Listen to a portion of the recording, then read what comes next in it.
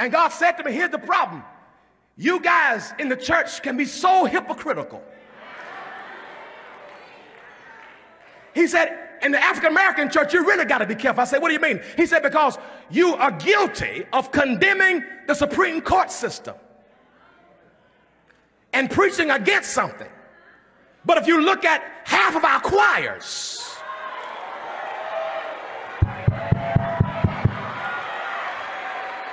and a great number of our artists that we call abominations and we call demons, we demonize and dehumanize the same people that we use, and we don't say nothing about the gay choir director because he's good for business. As long as the choir sound good, I ain't saying nothing about his sexuality.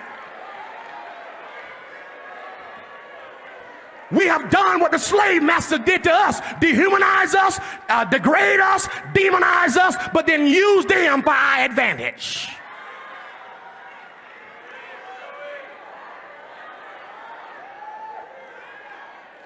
It's hypocritical to talk about the Supreme Court and calling them Sodom and Gomorrah, which is not what it's all about. But if that's the case, half our churches have been Sodom and Gomorrah for 100 years.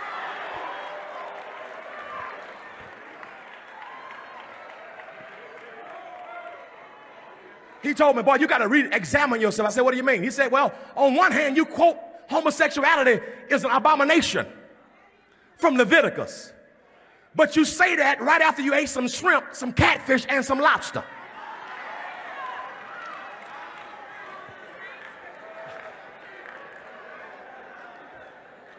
You quote Leviticus while you're wearing a wool blend suit.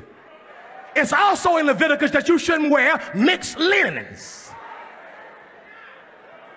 It's in Leviticus that if your wife is on her cycle, that you shouldn't go in the same house with her or even sleep on the same bed with her. That's in Leviticus too. Here's my point. We pick and choose the scriptures that we want to use to beat folk up with, rather than look at our own lives. Let me tell you something. If God wanted to judge America, he wouldn't need the Supreme Court system. If he wanted to judge America because of sin, he would judge me in '88 at the Freaknik in Atlanta. Y'all ain't saying nothing to me.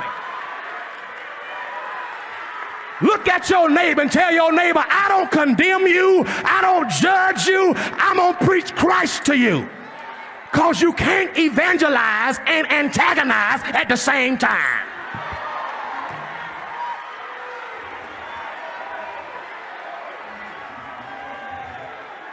You cannot insult and inspire the same people that you insult. I thank God that Jesus went to Samaria with a woman who had some sexual identity problems and didn't preach condemnation. He just preached Christ. And our greatest missionary opportunity is going to be finding those who may be struggling to say, I'm not better than you, but the same grace that saved me, the same blood that let me come, is the same blood that you're going to need.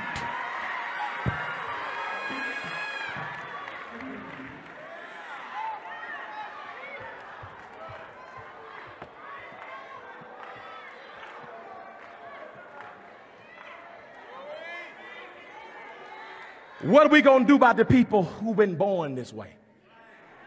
Who've been struggling with something? What about the people that we think are nasty?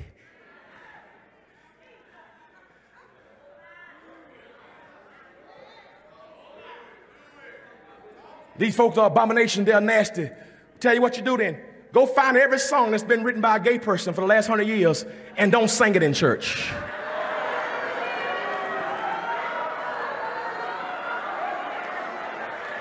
Let's see how many songs you can minister on that Sunday.